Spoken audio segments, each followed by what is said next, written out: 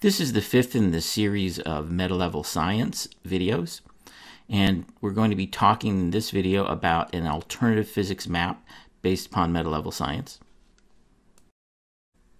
The physics map that we create is going to be based upon the map done by Dominic.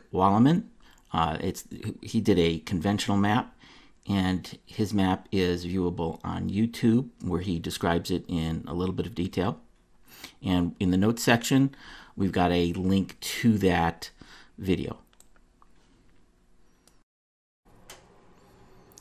One of the biggest changes from the conventional map is the removal of philosophy. With meta-level science, computer science, and artificial intelligence as concrete science replace many elements of philosophy. Three of the basic elements replaced are that scientific models are tools. The debate between nominalism, a tool-based view, versus a realism view is overwhelming in the favor of nominalism, as when you actually try to implement things from a computer science perspective, there's far too much data that is dropped, and there are far too many transformations that have to be done to move from the real world to what actually sits in the human mind, that the possibility of realism is basically zero. Further, current scientific methodologies that we use create balls of spaghetti, and this has gone in detail in the earlier videos. A lot of the new tools that have been developed within computer science, such as abstraction, refactoring, and agile methods, trump any possible models that we're using, such as peer-reviewed journals or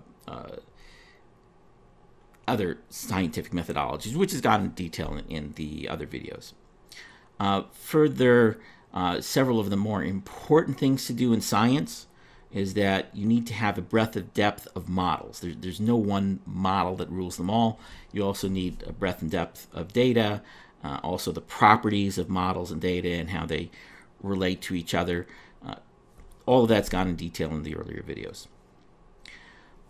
One of the big things that has happened recently with computer science is that we've developed all of these very powerful computational tools, and these tools can revolutionize how we do physics and how we look at physics. They already are.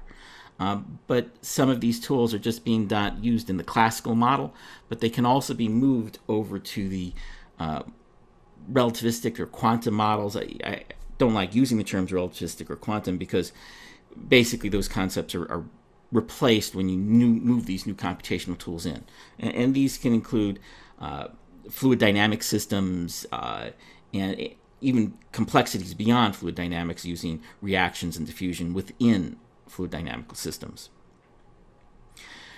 And you have to look at how were the original concepts of relativity, quantum theory, how were they actually done? They were created using the computational limits in centuries gone by. So there were huge limits to how things were done. Also, people didn't know that if you use certain processes for creating science models or any type of reasoning model, you run into severe issues using processes. Processes are done easily for certain things, but other things are difficult to do. And we've already talked about the refactoring, Agile, and other methodologies used that can make models thrive and develop much quicker and more effectively.